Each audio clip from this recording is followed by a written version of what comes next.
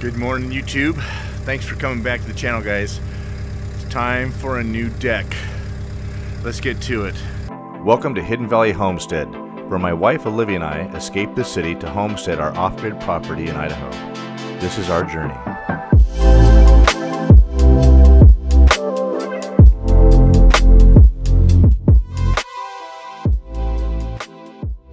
Alright guys, you guys have been following the channel for a while. You've seen this deck, but if you haven't, we bought this house that was 20 plus years old, and the deck that was here was made with logs just stuck in the ground.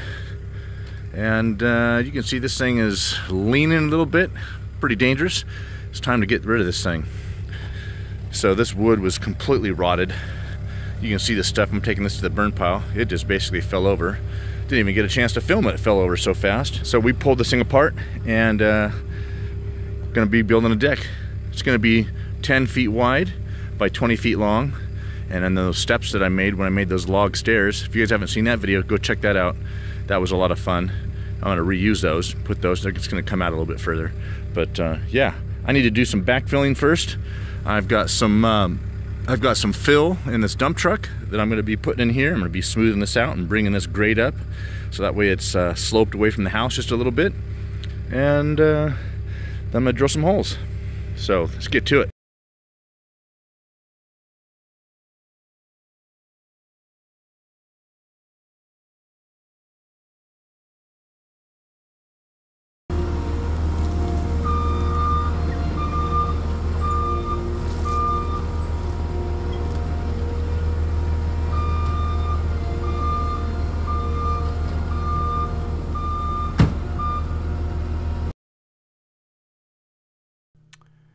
You know, I don't know what it is. There is just something satisfying about watching a machine work, but I don't know, a lot of you guys don't want to see a machine working the whole time. You want to see how to build this deck. So we're going to walk you through every step of the way on building this deck. And I'm building it with logs, by the way.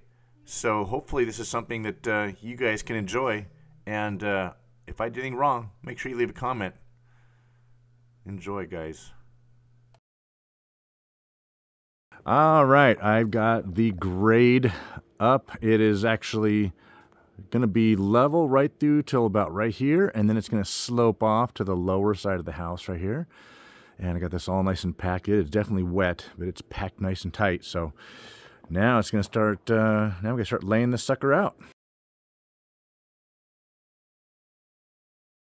So 22.4 feet will give me my diagonal to make sure that I have this thing totally square. All right, guys, I've got this laid out. The exact measurements, they're going to be 10. The deck's going to be exactly 10 by 20. That'll be the outside edge. Now, my pillars are going to go inset a little bit. I want this to cantilever out about a foot. And so that log is going to be about, I think it's about 10 inches, 12 inches. So I need to actually dig my pillars inside of here. But if you guys know what the Pythagorean theorem is, a squared plus b squared will equal c squared. So I want to get the diagonal right here to check how square this is. I measured 22.4, which is about 22 and 5 inches in the diagonal. And it actually moved everything over about 3 inches. That's the way to make sure that you're square. I'm exactly 10 feet off the building, and then here is 20 feet. So then I have my 10-foot mark, and this is 10 feet from the building. So now I'm perfectly square. I will double check myself, do with this diagonal right here, and make sure. But yeah, I should be nice and square now. All right, guys, let's have a quick conversation about frost depth. I'm going to try and walk you guys through some of all the building techniques here and the proper way to do this. And of course, if I mess up, I trust all you guys will leave a comment and tell me where I screwed something up. But I've been through this patio build before, learned my lesson on a number of things, and hoping to incorporate all of those lessons into this deck build. So let's get started on frost depth. You can go to the internet, and there's an interactive map. You can even type in your zip code to find out what your frost line or your frost depth is. Here in Idaho, it's about 31 inches. What does that mean? That means that the groundwater that is in the ground freezes during a hard freeze, which is weeks and weeks of extended 0 degrees or below freezing, really, and that frozen water creeps down and freezes lower and lower into the ground, and it goes down to a maximum depth in every state. Warmer states, it doesn't go very far. This one is 31 inches. What does that mean for frost depth? Well, when that becomes important is in the spring during the breakup, during the thaw. What you have, because water expands when it freezes, is if you don't have your footings or your pylons or your poles below that frost line, water freezes below it, and when it freezes, it expands and pushes up. And then in the springtime, when things thaw out and refreeze, thaw out and refreeze, it's called the spring heave thaw. Okay? So you don't want to be building a deck on top of the frost line and then have the heave thaw push your footings and make that deck move up and down, or your house, or whatever it is that you're building. So you want to make sure that those footings are below the frost line or the frost depth. Here in Idaho, it's 31 inches. I'm going to be digging these holes at 36 inches. Let's get started. Okay, guys, so now I've got this all filled in. I got the deck taken down, got the roof off, and I've got my temporary construction stairs in place. So now it's time to start drilling the holes and set up my concrete tubes for my pillars, for my foundation, for my footings for the deck. So let's take a look at something really quick, something that really helps me to build something. So guys, it really helps me to draw something out. You don't have the money for an architect or a designer or whatever, and you can get out a pencil and a ruler, and these are just sketches. I don't even use a ruler, but at least it helps me figure out what my measurements are. So I'm going to do this kind of upside down in a way. I'm using the dimensions of what the deck lumber is going to be, plus what the dimension of my log, my horizontal beam is going to be, and then the horizontal piece right here is going to be adjustable. And that the distance from the top of the concrete to all of this lumber has to fit underneath this bottom log. Now it's going to come right to the very, very top of this. It's not going to go any higher than this. So that's where the top of the deck I want to end. Now I'm going to have to cover this with some more house wrap, some moisture barrier. You have to put that behind the ledger, but we'll get to that tomorrow. For right now, what we need to do is I need to double check all my measurements. I've got the outside measurement of the deck. It's going to be 10 by 20 finished size. Okay, so that's important to know. Now I'm going to do is a little bit of layout right here based on how I want this thing to look. Let's go back to the drawing again really quick. This is kind of an idea of what it's going to look like as far as distance with the door and the ladder. These are going to be covered with rock veneer at some point, but that's going to be the side view. And then looking down at the top view, I want this horizontal beam to be set back a little bit with the deck cantilevered over about a foot, which means I need to drill these holes back, not at the 10-foot mark.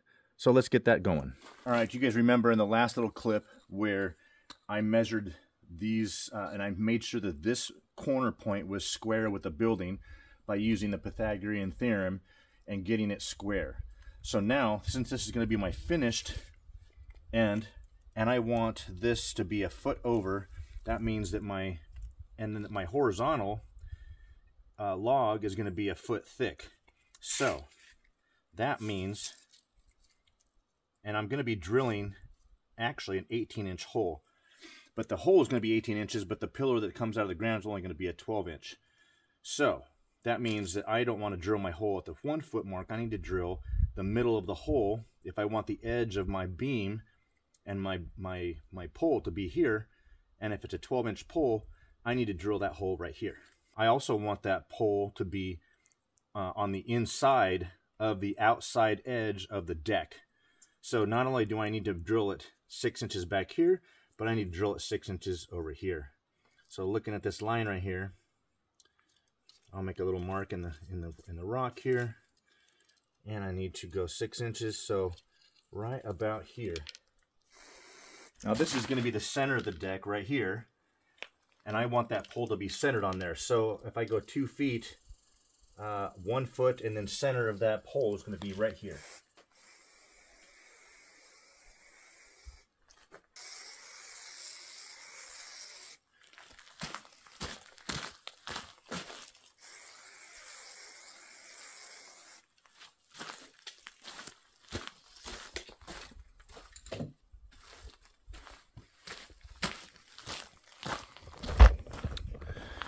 Okay, there's going to be the corner, and if you guys look at my marks, it's going to be right on the inside of the outside edge.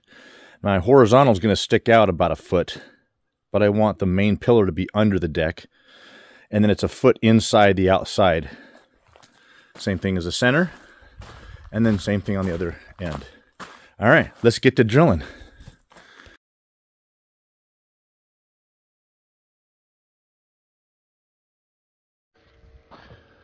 Okay, I've got 2 holes drilled, and they came out really good. Now it's a 12-inch hole, and I'm going to go 18 inches, so I got to dig the rest out by hand, which is fine. This is actually going to jumpstart me and really get ahead of the digging.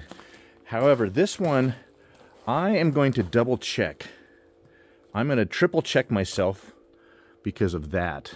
And then there is our water line. And the water line, I believe, goes straight into, as well as the electrical, straight into the house. But I'm going to go double check that to make sure that for some crazy reason they didn't bring it all the way over here and over. So grab my tape measure and see where the water line and the electrical goes through the foundation. All right, here's our pressure tank, and you can see the water line goes up all the way across here.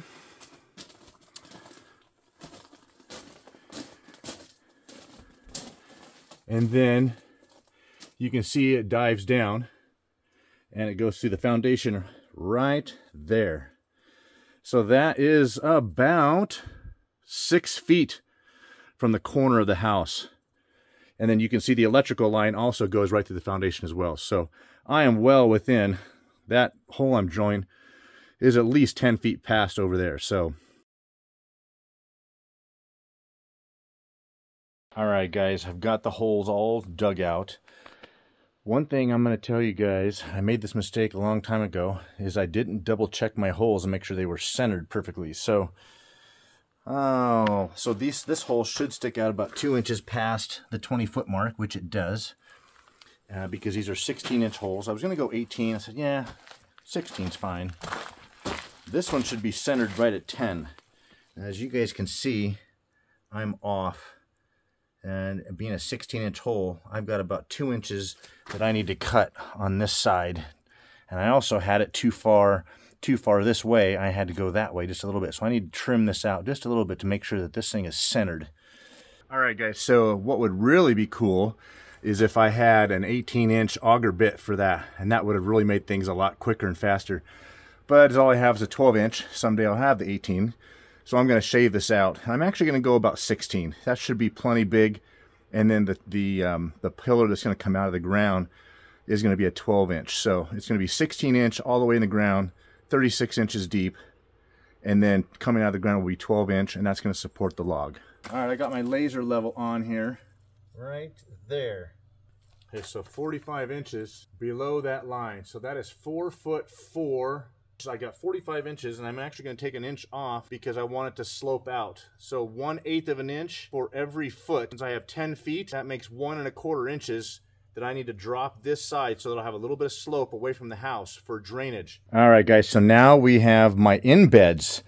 This is what the logs are going to be connected to. I'm going to drill a hole through the middle of the log, and then I'm going to have a bolt that goes all the way through.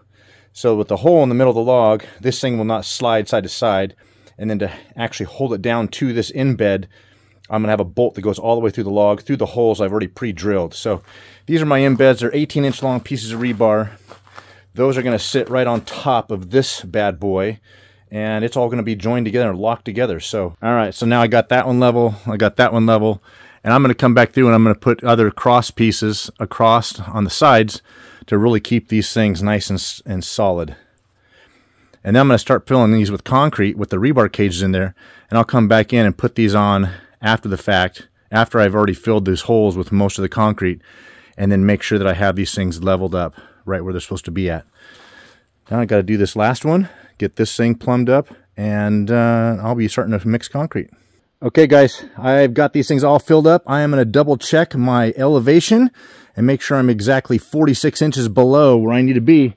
So this is where the laser comes in super handy. And perfect.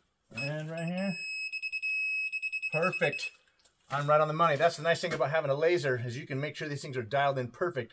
And I already measured from the building, and I'm exactly centered at 8 foot 6 inches all the way across. Put the embeds in and we'll be ready to go.